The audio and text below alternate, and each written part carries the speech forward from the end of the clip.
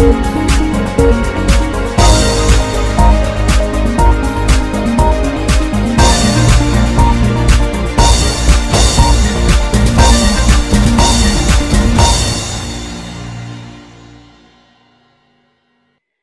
morning and a very warm welcome from the team here at Impact Hub Geneva and Lausanne. We are delighted to have you this morning for the live conversation about changing the system through collective action and leadership with Polman. This is organized as part of the Intrapreneurship Academy 2021 edition. Now, in order for this webcast to go smoothly, I would kindly invite you to keep your camera as well as your microphone shut off, but also kindly take a moment to rename yourself to reflect your name and your organization so that we may see who is in this room, and also take a moment to introduce yourself in the chat to make this virtual space a little bit more friendly. Before we get started, I'd like to ask you a question. So we'll be launching a poll here so that we can dive straight into the topic. The question is, what is your experience with intrapreneurship? And we'll look at the results later. So just take a moment to write your answer, and we will discover your answers in a moment.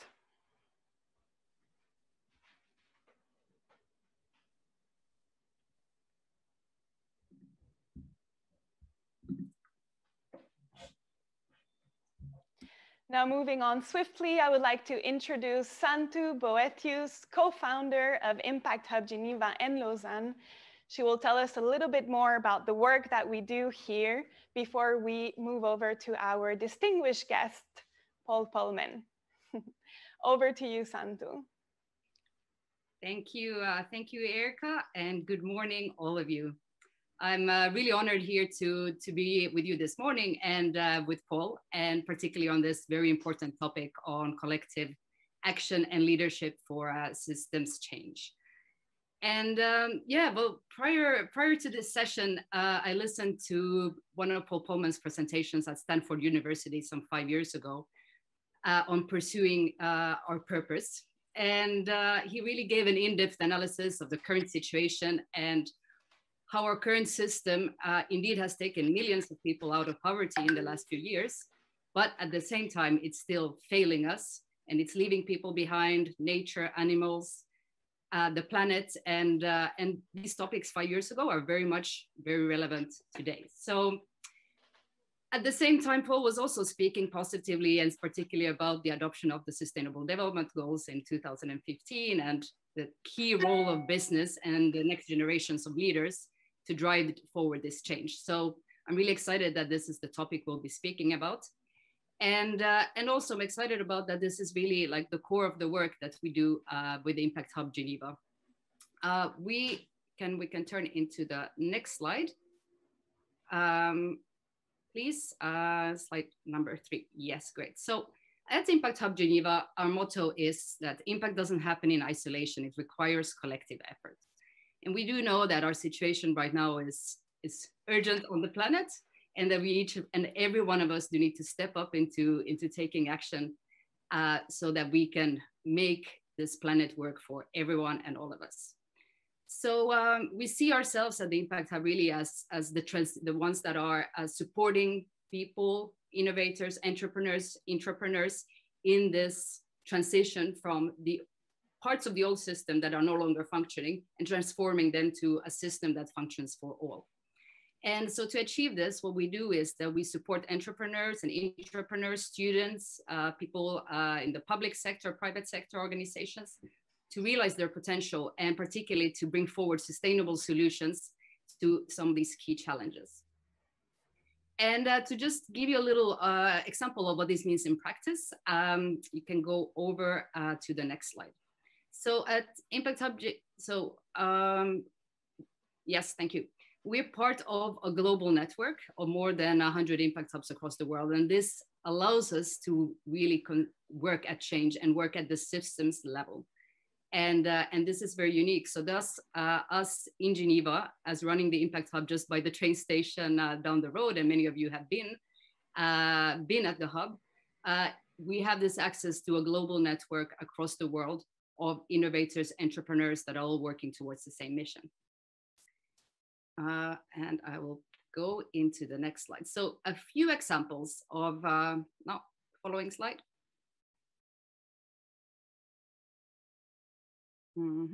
So a few examples. Being based in Geneva, close to the UN, we did realize that the SDGs is really the key framework for the work that we do. But we realized that back in 2015, we will have the big business and governments jumping on the SDG agenda. However, entrepreneurs had not really been brought into the mix, in particular ones from emerging economies that do have a huge potential to really contribute to the change that we need to see. So a few years ago, we launched Accelerate 2030, which is now today the largest program in the world supporting impact-driven entrepreneurs from the global south to scale their impact on the sustainable development goals. And so today we have run the program in over 26 countries across Africa, Asia, Latin America, and Eastern Europe, supporting hundreds of entrepreneurs having an impact on millions of people across the world. And actually right now, we are launching the program in a number of countries. So we're inviting entrepreneurs and partners to join. And you can please, you can see more information on our website. But right now we have in June, we will be launching the program, the 4th edition of the program in 21 countries. So we invite you all to be part of this bigger mission together with us. And going on to the next slide, a little example of what we do in Switzerland.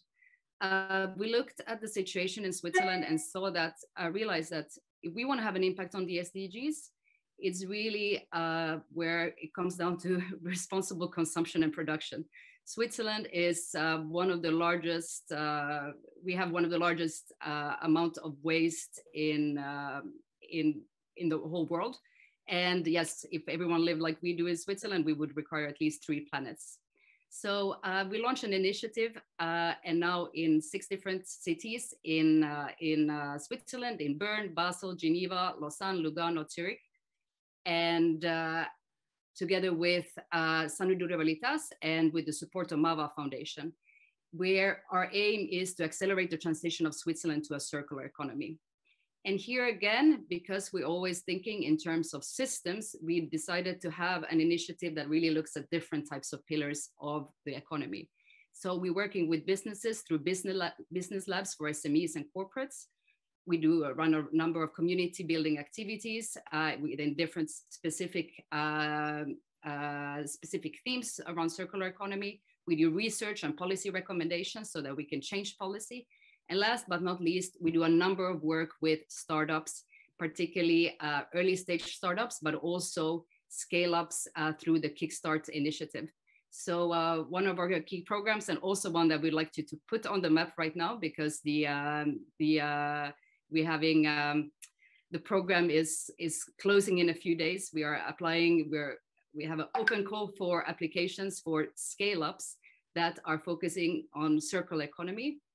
And we connect scale-ups with large corporates in Switzerland to develop so-called proof of concepts and work together on sustainable projects. And we have today facilitated over 170 partnerships and over 190 startups in scaling in Switzerland and throughout this program. So with this said, this is some of the work we do, but particularly for our event today here, we are excited about the launch of our big initiative, the Intrapreneurship Academy, that will be launching in September this year. And I want to give over the word to Erika, who is running the Intrapreneurship Academy, to share with us a little bit on what the Academy is, and within this framework, why that Paul is here today to join us within this framework of the Academy. So over to you, Erika. Thank you. Thank you so much, Santu. Yes, indeed. I would love to tell you a little bit more about the Intrapreneurship Academy. But before, let's have a look at the poll results. That way we'll see how familiar we all are here with the topic. Okay, so we have quite an equal split between the 4 answers. So that's great. Let me tell you a little bit more. So the Intrapreneurship Academy is a unique cross-industry, so cross-sector, professional development program for young professionals and leaders aiming for business model innovation to serve people, planet, and profit. Our approach is based on 4 key pillars.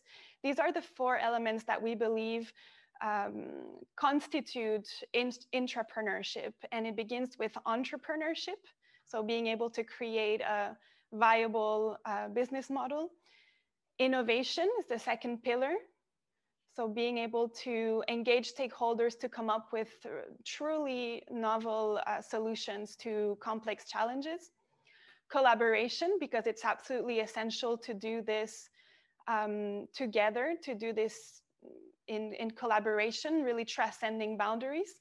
And finally, leadership, which is an essential part of each of these pillars, because in order to step up to our higher purpose, to do something that we have never done before, we have to overcome our own limitations and boundaries. The Intrapreneurship Academy will be launching its 2nd edition in September, so definitely stay tuned to hear more about that. And an important part of the Academy is that participants really get the opportunity to meet inspiring entrepreneurs and intrapreneurs during the program, so that they can see living examples of how to have this kind of impact. And this is why today we are honored to host Polman. Paul is co-founder and co-chair of Imagine. He is the former CEO of Unilever, and he is an advocate of business as a force for good. Good morning, Paul. How are you this morning? Good morning to both of you. Can you hear me okay? Yes. Yes. Perfect. Well, thanks for the opportunity. And good to see you both again, Santu and Erika. Good morning. Good morning. Yes, so we all have a chance now to have a conversation with Paul, as you know, for the next half an hour, and followed by some Q&A. We have collected some of your questions that you posted, and also we will collect some more questions that are in the chat. So feel free, if you get inspired by some of the here, to share your thoughts and ideas, but also to post your questions. I'd like to, however, start, Paul. We know you're a very inspiring person, and many of us already know a lot about your background, but I would like to ask with a bit of a personal question to understand from you. What would you say that for you was really the pivotal moment that made you, your wake up call, or maybe your inspiration in life that made you take this step, and very courageous step, into taking action? We believe at the Hub that each and one of us have this, we do feel a call at some point in our life, and many of us are sometimes wondering, like, is it really my role to step up to the game or not? And therefore, we'd like to hear from you. What has been your personal journey? What made you take this step? And maybe some of the personal challenges and doubts that you've had. But in order for this, you've come to inspire millions. So please share with us. Well, thank you, Santu. And I have to compliment you all that you're up so early. I'm actually in the UK, so it's 8 o'clock in the morning here. And you all starting in Geneva at 9. It's on a Monday morning. It's quite something. It's actually a holiday here, so I'm glad I could fit it in. But I wish I was in Geneva and enjoy the beautiful city there. There isn't really one moment, in my opinion. Your life gets formed continuously, and you will do that until you move to another, hopefully better place. And so it's about crucibles all along. And there are different needs at different points in time that you have. When you're young, you need to be taken care of. When you have a family, you need to take care of a family. When you get into a more comfortable position, you might be freeing up significant time to take care of others. There are different parts of your life, I think, that form you and will continuously do that. So I call them crucibles. I was actually, I grew up in the 60s, more or less. And a lot of the values that I have, I really thank my parents for that. Just after World War II, their main objective was to have lasting peace in Europe, helping their communities recuperate, be sure that their children could get education because it was deprived from them because of the war itself. So they were really people that put themselves to the interest of others and wanted to create this lasting environment of peace and justice, of inclusion, if you want to. And then I grew up in the 60s, as I mentioned. That was the time of the Vietnam War, of flower power, of Biafra, which is eastern Nigeria. The terrible droughts and the images on television still stick with me. In 1970, we had the first Earth Day. Silent Spring, Rachel Carlson had written this book in 1962 already, but on the limits of planetary boundaries. The chemical industry was her main focus at that time, but limited awareness, and she should be credited with raising it. And then I was fortunate enough to be in Rio, which Rio Plus 20, which was in 2012. We created the World Business Council for Sustainable Development, located in Geneva, by the way, not far from you. And I was fortunate to chair that for 4 years. And these are all things that I think make your life actually what it is today. And first and foremost, the values you have, the values of dignity and respect for everybody, fighting for equity, having a high degree of compassion. And during your life, you have different, what I would call crucibles. When I moved to Newcastle in the 90s, it was actually the first time in my life that I saw second generation unemployed. Children who had never seen their fathers work. The shipbuilding, the steel, the coal had all gone belly up. And the only thing a 14 or 15-year-old girl could get was a baby, and making her situation worse actually by doing so. But I got involved very heavily in the communities there and the community activity, because we simply were the biggest employer, and I felt we had that obligation to do something about it. And then I had the opportunity when I retired from P&G in 2005 in Geneva, which actually brought me to Geneva at that time, to climb Mount Kilimanjaro. I had a blind friend in the US, and when he called me, Eric Weinmeier was his name, or is his name, and when he called me, we decided to take blind people from all parts of the world. So we climbed Kilimanjaro with 8 blind people, and it completely changed my mindset towards disability. All they saw was possibility. And we visited these blind schools in Arusha and Moshi and all the cities around there. And that made me start the Kilimanjaro Blind Trust, which my wife and I started, and now has 26,000 children in East Africa in school that are visually impaired. Then I was in Mumbai, where the terrorist attack came. And unfortunately, we were there during this terrible ordeal that many people lost their lives. We were lucky this time, but I realized the value of life, but also the goodness of people, but also that many of these things of hate, of injustice, of violence are basically driven by poverty and by exclusion. And probably my biggest formation was when Secretary General at that time, Ban Ki-moon, asked me to be part of the high-level panel to develop the Sustainable Development Goals. It was far more work than I had anticipated, but I don't regret a minute of it. We listened to all parts of society and all different interest groups, from the youth to the handicapped, to the farmers, to many different people, from indigenous people, many different people from all parts of life. And it was an enormous learning experience, probably drinking from the fire hose. And then I saw this potential of developing this global agenda that you now have with your accelerator program and many other things at the heart of why you're there. And it allowed me to put that at the heart of Unilever as well, and turn that into an enormous business opportunity and a competitive advantage. So these are all these things that teach you that you might have passion in life, which is really about finding yourself, but ultimately it's about purpose, which is about losing yourself to the service of others. And I've discovered, the more I'm around, how lucky I've been, and how I'm fortunate enough to be in a position to do things for others and hopefully make this a better world for all. So a long answer to a short question, but that's basically how we continue to get formed. Thank you so much. And I think many of us can resonate on situations that we've had in our lives that makes us take and I think the crucial part is here is that we can support each other to actually take up this step.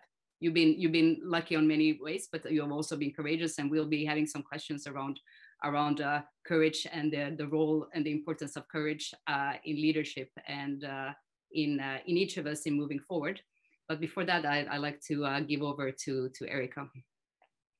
Thank you, Santu. I'd like to follow up with a question surrounding business. So we know that the economic system for business today is unsustainable, but we also know that business has demonstrated it can transform certain models and become regenerative. Can you tell us about your vision of net positive? What is it? I understand you have a new book about this topic. Yeah, we can talk about that. In fact, I have a book indeed, Erica, that comes out in September, which I call Net Positive, How Companies Thrive by Giving More Than They Take. And it's very clear that COVID is a good reminder that our current economic system isn't healthy. If we don't take people and planet into account, it's not going to function. We're leaving too many people behind, and we're destroying the planetary boundaries. And the costs have been enormous. If you look at COVID, $16 trillion has been spent to date by governments just to save lives and livelihoods, with much more to be spent to get out of it. The economy itself has lost about $22 trillion in GDP. It really has put us back probably 15 to 20 years on the development agenda. And yet the implementation of the Sustainable Development Goals only require an incremental $3 to $5 trillion a year. We're at the point right now that the cost of inaction is significantly higher than the cost of action. And there are enormous opportunities. If just look what we've done in a nutshell, 78% of our biodiversity has been lost over the last 5 decades. People call it the 6th greatest extinction. We've cut half of the world's rainforests. Climate change is still projecting, even today, to well above 2.5 degrees. So we need to bend that curve. And likewise on inequality, we've not done very well. We still have 4.2 billion people in this world living on less than $5 a day. Much of the wealth creation that has happened has only been amassed by about 10% of the world's population. And COVID has put about 150 million people back in absolute poverty. So if you just take last year alone, just to share with you one statistic, the workers of this world, if you want to, that are vital for the functioning of this world, lost a combined wealth of $3.7 trillion. The billionaires, just the billionaires in this world, gained an additional $3.9 trillion, enough to give everybody vaccines, to let the 242 million children that are not in school, give them education, to avoid the 800 million people that still go to bed hungry every night, avoid them going to bed hungry by providing food.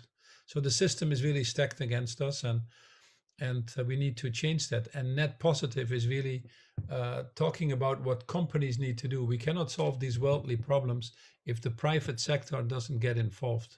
The private sector is about 60% of the global economy, 80% of the financial flow, 90% of the job creation. So it's vital, it's absolutely vital that they play a key role. And we all know that business cannot really be successful themselves either if these societies fail, nor do I feel that they can be bystanders in a system that gives them life or permission to exist in the first place. So the book about net positive is really what we need to do, mentioning that shareholder primacy has come to an end, mentioning that CSR is not enough anymore. If you look at CSR, corporate social responsibility, it's about being less bad, it's about risk management. But what you really need to move to is from CSR to what I call RSC, responsible social corporations. Corporations that run their businesses for the long term, that take full responsibility of their total handprint in society, which means not only scope 1 and 2, like most companies do at best, but also scope 3, 4, and actually 5, as we will talk in the book. It needs to be a model of multi-stakeholder. You cannot just work in terms of optimizing shareholder value, that has come to an end. You really need to optimize the value for all of your stakeholders. Purpose at its core, it's very clear. And then participating in the more transformative changes of society.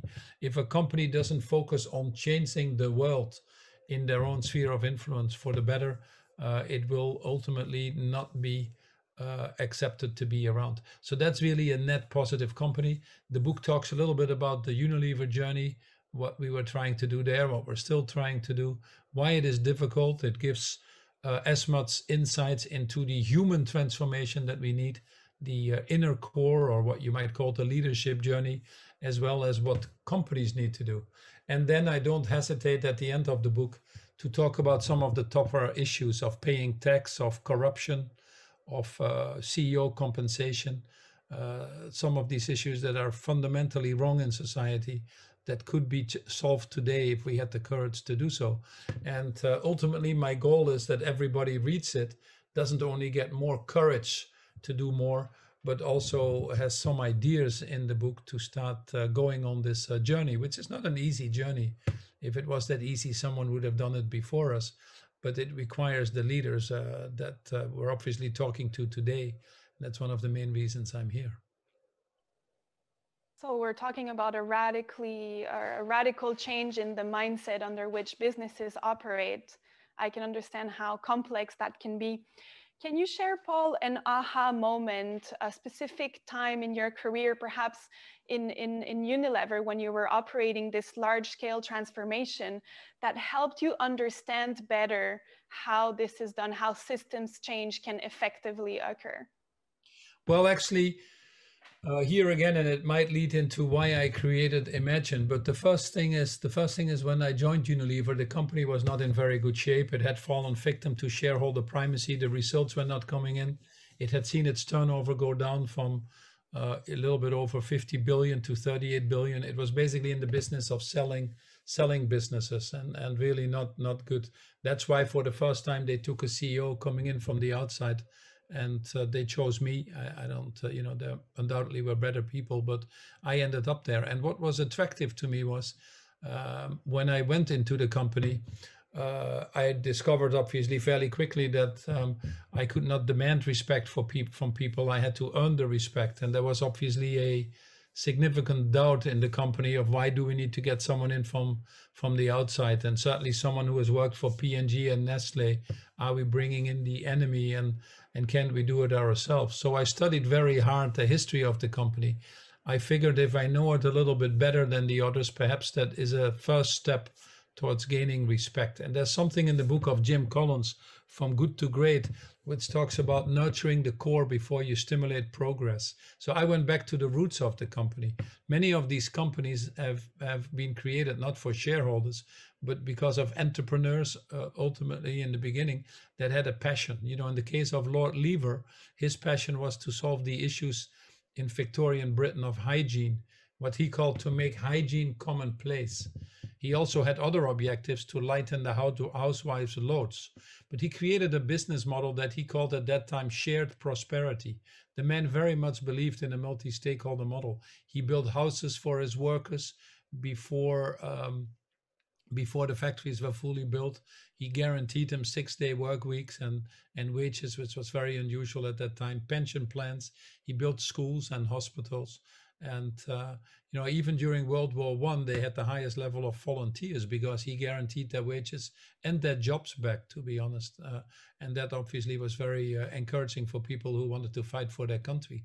So this man was quite unusual. When he went to the House of Lords, he was the only one, even until now, who took on the name of his wife. That shows you also how he thought about gender and gender equality. So anyway, I went back to these roots, and that was a big aha to me, because when I read about his shared prosperity and his vision, I said, this company has so many great values.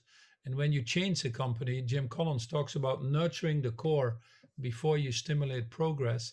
And nurturing these core values that he had created was basically what we brought back to Unilever.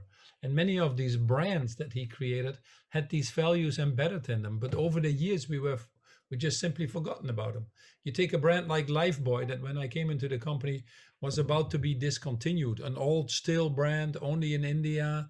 We can't really make that global. Well, the brand was called Lifebuoy, which is one of these, rescue things you throw to people when they drown in the water.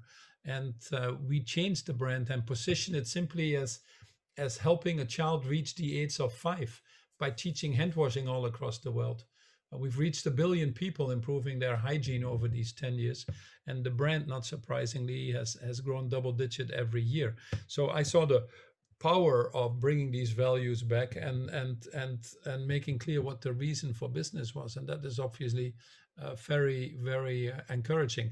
What I also saw during the 10 years that I was CEO in Unilever is the limitations of companies to do something about it. I saw the breakdown of global cooperation and of global governance in nearly every country in the world. So that made me think about moving one step further. As a CEO, you might have board authority, or you might have formal authority, which is the hierarchy of your organization. But I've always felt that you can do significantly more if you have the moral authority. And CEOs can only do so much. They're being seen as competitors. The trust with society is relatively low. For them to move to these bigger changes that need to really be tackled, these broader systems changes, they're not really equipped. They don't have the time or the knowledge or the resources. So that's why I created a platform now, which is called Imagine, which is a neutral platform, a foundation structure where I bring a critical mass of CEOs across a value chain together by industry to drive the broader systems changes. No company alone can get rid of plastics in the oceans or move to regenerative agriculture or really, frankly, implement fully the Paris agreements to stay net zero by 2050. But collectively, we can actually create critical mass that if you then work with society, civil society, and governments, you can drive systems changes. And ultimately, it is about systems changes. Rutger Bregman in the Netherlands wrote a book called Humankind, which talks about the goodness of human beings, that we all have a little diamond inside of ourselves that we can make shine. But unfortunately, collectively, we're not behaving like that. Collectively, it looks at times self-serving, climate change, inequality. It just keeps going, and we never seem to address these issues. Some of them are getting worse. And the reason for that is not that we are bad human beings. No CEO wants more climate change. No CEO wants more people going to bed hungry. No CEO wants more unemployment. And the reason that we collectively behave like that is because of the boundaries that are put upon us. And as a result, you see many playing not to lose versus playing to win. Many playing within a system that then pushes back, so you only get incrementalism versus step changes. So what we now need to focus on, despite the short-termism in politics, the short-termism in the private sector, if you want to, is to move these boundaries to change behaviors. In Unilever, when I came in, I stopped giving quarterly reporting, I stopped giving guidance, I moved my compensation system to the longer term, and I did that as of day one. And the reason I did that was actually to provide that space to change that behavior. So that is what we're doing with Imagine. How do you measure environmental and social capital? That would be a change, drive a change in behavior. How do you move a financial market to the longer term as a change in behavior? How do you ensure that you reward labor and not only capital, which is the problem of inequality, and change structures to do that? And this is what we do collectively, and it's great fun. And what I discover is that we can actually make more difference now at a bigger scale than I could when I was the CEO of Unilever. And I'll talk about some examples later if we have time. Thank you so much. I'm really glad you brought up Imagine, because I was going to ask you about what your vision was with Imagine. So now I'll ask you a quick little question. What's your antidote to greenwashing? Should fast-moving consumer goods still exist? Well, if they should exist or not, they have a purpose, obviously. If you don't have all these great products that fast-moving consumer goods companies provide, if they provide it responsibly, the world would not be a good place. I've often said that countries where brands are available and can freely compete with themselves happen to have better economies as well and less people in poverty. So I'm proud to have run Unilever and provide hygiene and well-being to over billions of people. I'm proud to provide them with the needed nutrition and food or oral care. 80% of the kids missing out on school is for oral care issues. So these brands, if you do it responsibly, sustainably, equitably, then these companies are very good companies.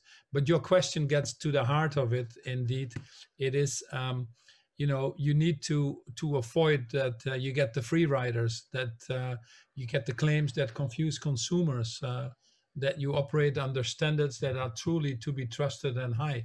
And for that, you need transparency, because transparency builds that trust. And the good thing is that we're now seeing significant efforts happening globally to ask companies for more disclosure.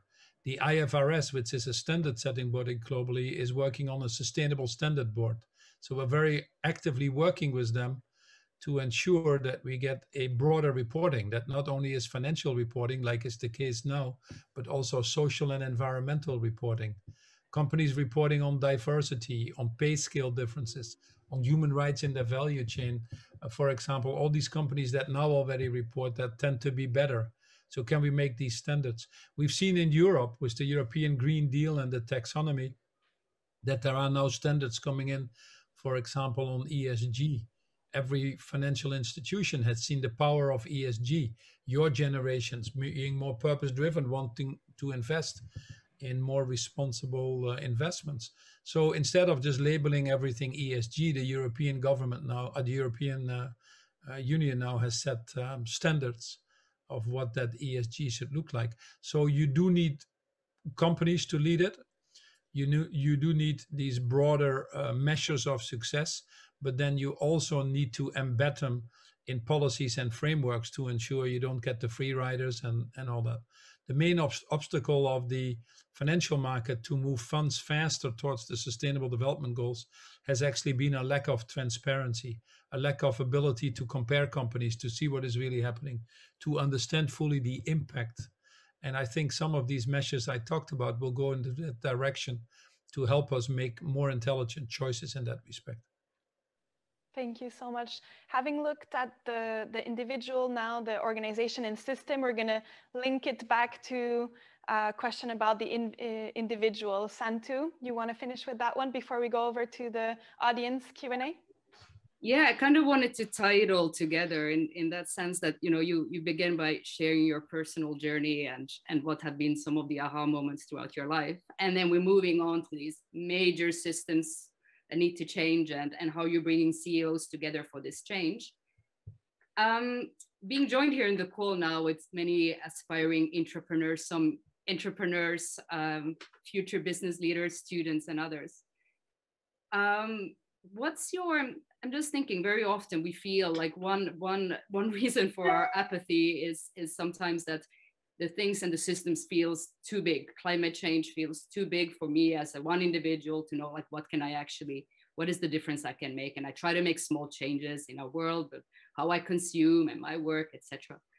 And I'm wondering, what would be your wise words to the future leaders of how we can feel that we are really contributing to that system, how we feel we are connected, and what's like really tangible ways of moving forward that we are actually contributing to a systems change and not in silos. Just tying it all together. I'd like to hear what you have to say about this topic. Well, it is overwhelming.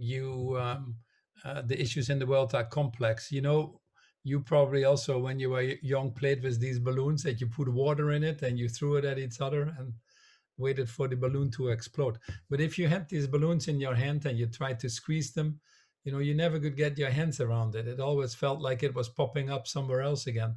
And it's the same with these world issues, the issues of water, of climate change, of inequality, food security. Anytime you try to, work on one issue, it seems to pop up another issue somewhere else again.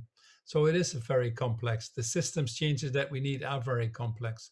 I've always operated under the principle is operate within your sphere of influence and try to do that with purpose, with passion, with positive attitude, and your sphere of influence grows. We all have an important role to play, and collectively it adds up.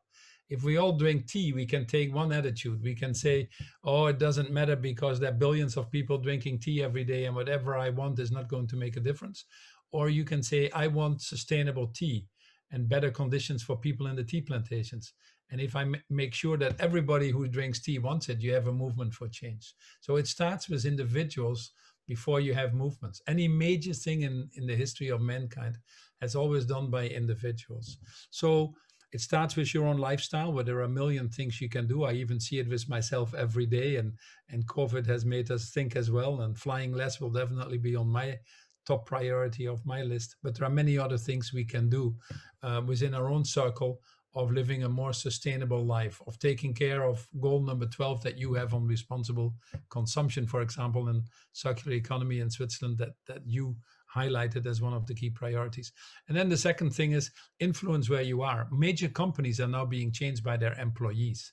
Sure, the financial market is starting and making noise. Sure, their governments are moving into some of these directions, but it is really employees that threaten to walk out, that are not wanting to work for companies anymore.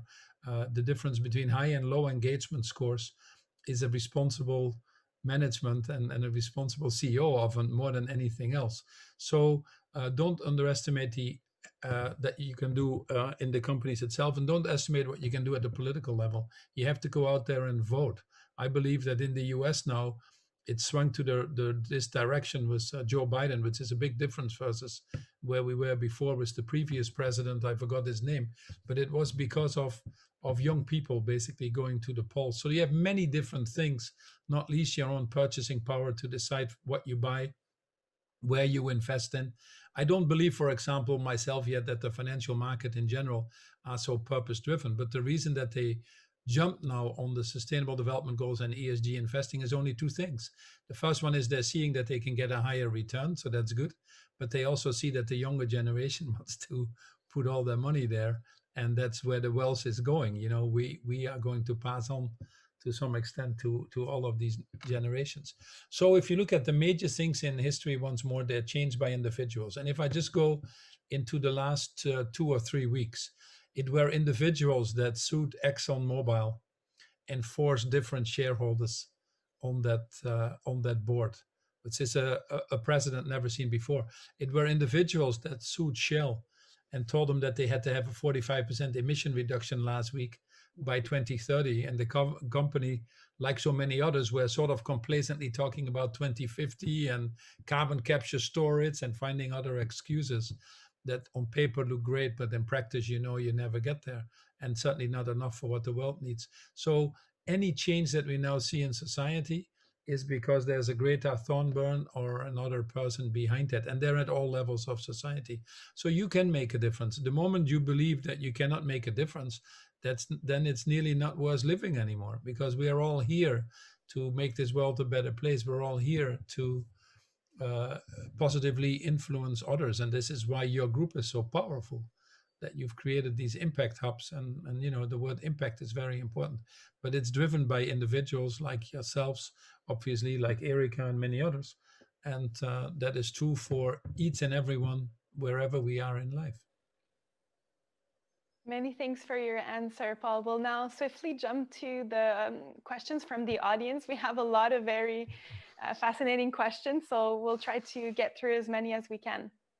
The first one from Louise Legat, founder and CEO of Positive Energy Leaders. She asks, what is the biggest inner shift do you see that leaders need to make within themselves to be successful in this transition? Louise, that's a very good question, and I don't know if there is one answer that would be oversimplifying it, but compassion would be a very big word for me. You know, the moment that you become a true leader, perhaps, is the moment you realize that it's not about yourself. When you realize that investing in others to make them better ultimately also makes you better, is quite a revelation. The Dalai Lama said it very well when he said that if you seek enlightenment just for yourself to enhance your causes, you miss purpose. But if you seek enlightenment to help others achieve their causes, you live a life with purpose. So it's that notion that investing in the greater common good is actually also to your own benefit. cannot survive. No. We want to, if we not all collectively survive. That includes the planet. Thank you. Now to a more organizational question from Catherine Foster, fellow at Social Alpha Foundation. What collaborative scaling mechanisms like certifications, data platforms, partnership frameworks, etc., are most important for circular? Oh, that's a question I really would be not qualified to answer, because there are obviously many of these platforms, and I don't want to say that. We were one of the founding members of the Ellen MacArthur circular economy work, and obviously the Ellen MacArthur Foundation is one of the leaders in driving to a circular economy. But without avoiding the question, may I slightly deviate the question to a different direction? Which is really, last year Earth Overshoot Day was August 22nd, which means that that's the day that the world uses as many resources as it can replenish. So beyond that day, we're actually stealing from future generations. So a circular concept is very important. There's no question about it. But it's a starting point. If we don't move quite urgently from circular, i.e. making it less bad. Circular is like right now only 9% of the materials we use get reused in this world, which is absolutely bizarre if you think about it. So we need to get that number up. That's what circular is. But with Earth Overshoot Day being August 22nd, we need to go to regenerative, restorative thinking. And this is what the book Net Positive is talking about. So circular, one step, certainly worth it, but start thinking regenerative, restorative, if you want to. And the best platforms that you have for that is the platforms where, because at the end of the day, the currency that we work with that guarantees success is called trust. There's nothing else. Mm-hmm. If trust is high, people will work together better. And trust comes from a clear understanding of what the joint aligned objectives are, who does what, operating with transparency, holding each other accountable. So if you have these elements, then any of these platforms, I think, could be successful. And we need many of the platforms because the scale of the issues and the size of the world is big. So I don't want to boil it down to a simple one, if you want to. Right. So the human factor, the social innovation is as important as any other type of innovation. We actually have a question that speaks about regenerative economy from Derek Q from Stockalper Q Analytics. He says, since leaving Unilever, what are the 3 actions you have witnessed within our system which gives you hope that we are on an improved?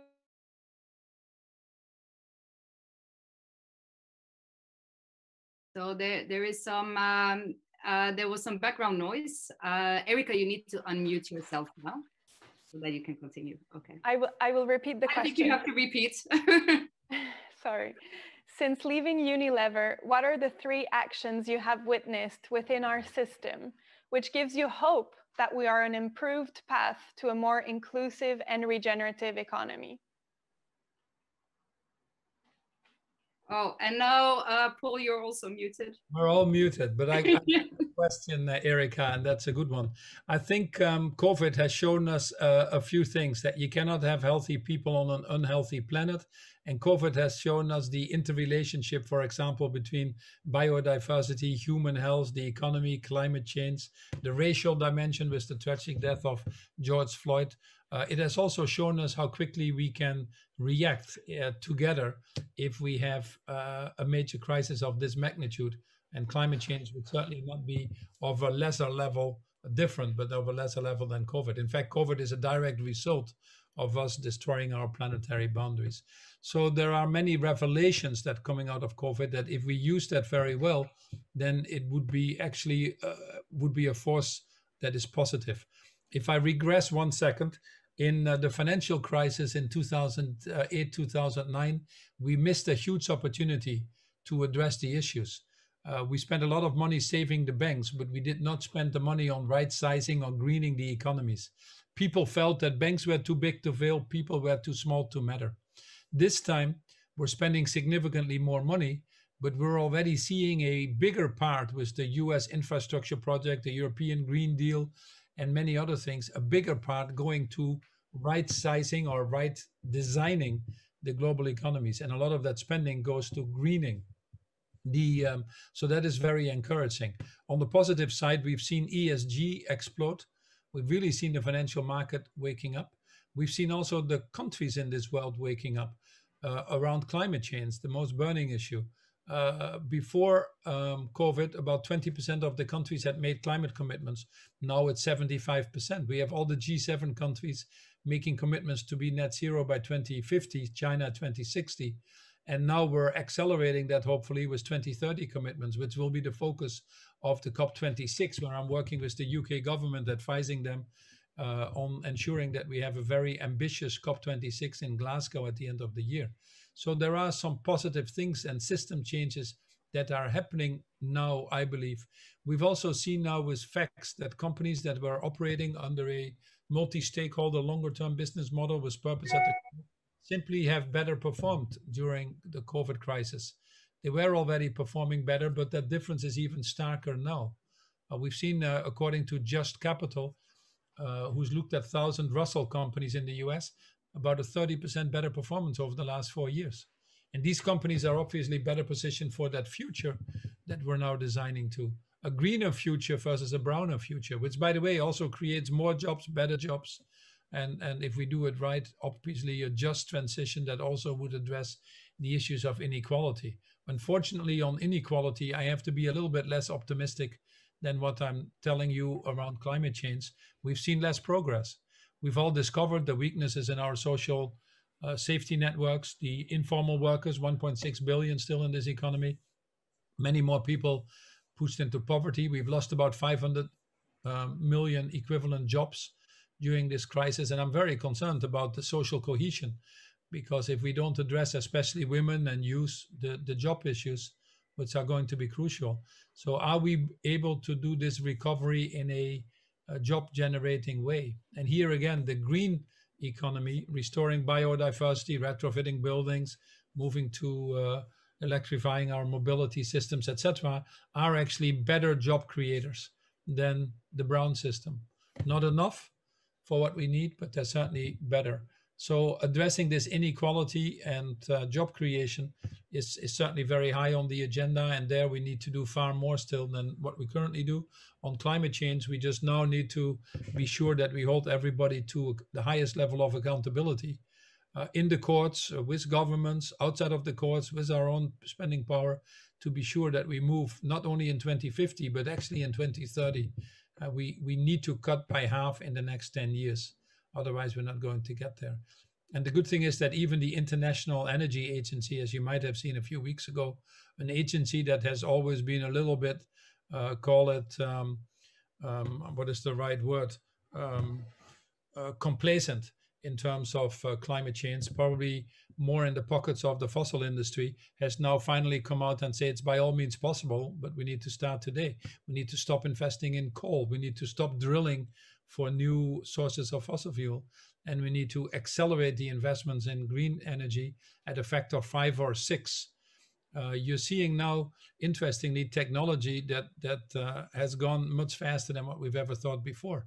That same International Energy Agency was saying in 2014, not long ago, that it would take to 2050 to have green energy at 5 cents per kilowatt hour. We've achieved the 5 cents per kilowatt hour in 2020. We've achieved that 30 years before what they said before. So you see what technology is doing now, and hopefully that technology curve will continue to excel.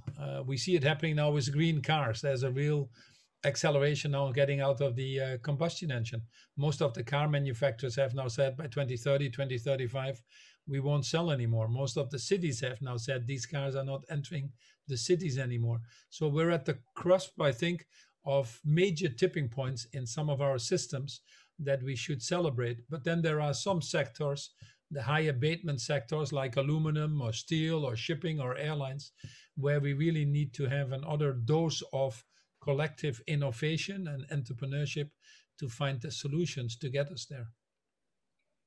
Thank you. Thank you, Paul. I think it'd be really great to hear from everyone in the public and see what have inspired you, having heard also Paul's personal story and some of your really concrete suggestions of what needs to happen in the future.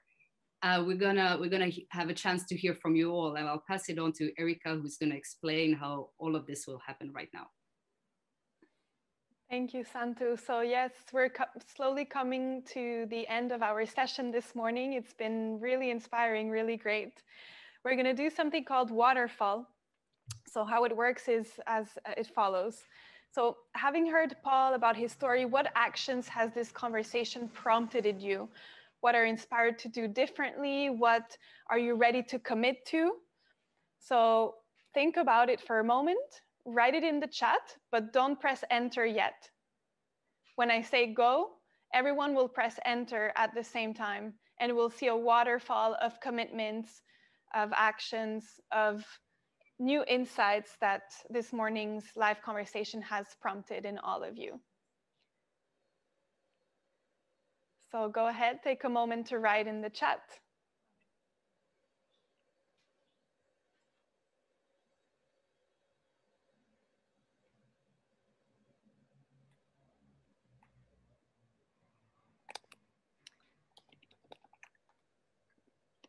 Okay, so on the count of 3, you press enter. 1, 2, 3, waterfall. Wow, there's like 100 messages coming. So let's read a few of them. But this is such to get a feeling. Yes, Paul, you were going to say something? No, I said I don't envy you guys, but this is such an active group. It shows you why it's important you all get together and use your collective voice. You know, there are 20,000, 16,000 of you across the world. Think about that energy coming together. You move the world. So we read compassion and connectedness, local production, dig where you stand, influence where you are. What else do we say? Trust, compassion and leadership. Companies thrive by giving more than they take. This is a quote from you. And support others to become intrapreneurs. So I'll let you all continue reading to fill your day with inspiration and start this week on a very high note. I would like to very warmly thank you, Paul, for joining us this morning. Thank you to all of you members of the audience for taking the time to be together with us. I really feel the togetherness, even though we're scattered in different geographical locations. I really feel that we're together here, inspired and ready to do something different this week to accelerate this transition and really be the change that we wish to see. So thank you once again to everyone, to the team here for making this possible. And definitely get in touch and stay tuned. You know, come to the Impact Hub Geneva and stay tuned for information about the Intrapreneurship Academy. Thank you very much. Goodbye. Well, thank you, Santa and Erika. And for anybody who wants more ideas, buy the book Net Positive by Harvard Business Press. Thank you very much, and have a lovely week ahead of you. Thanks, everybody.